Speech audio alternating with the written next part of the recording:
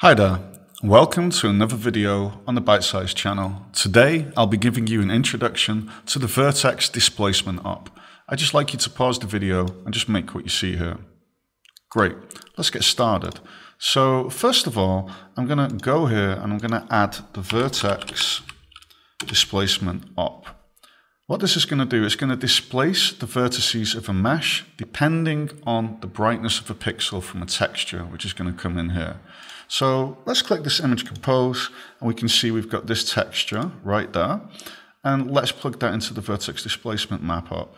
Now we don't see a lot going on because we've only got two triangles. So let's increase the amount of subdivisions. Let's put this on 10 by 10.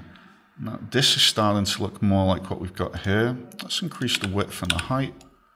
Great. So as we can see, there's kind of some displacement happening based upon what's going on now. So if we increase the amount of vertices, it starts becoming smoother. So I'm just going to put it on 30. The more vertices you use, the more expensive it becomes.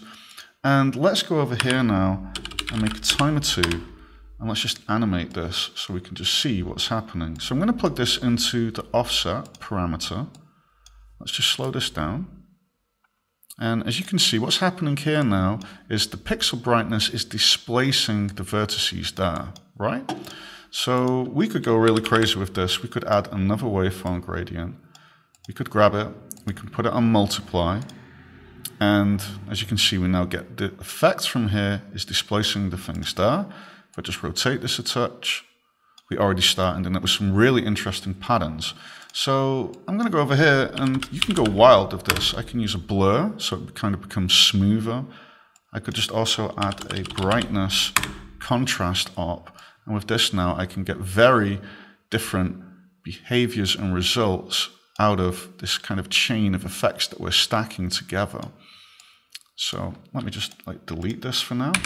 So you could also just go here and add the FBM noise op. And as you can see, we now get this. And if I go over to the rectangle and I put it on a really high amount, like 60 by 60, as you can see, we're now kind of getting this like terrain-like effect. I can now just scroll through it. We can also add a blur to make it a little bit smoother. And you have to experiment with this and with different materials, because right now we're not touching a lot of subjects like normals and things like that. But this was an introduction to the Vertex displacement op. I hope this video has been educational and informative. If you have any questions or comments, please feel free to leave them under the video below or on the forums. Thanks for your time. Bye.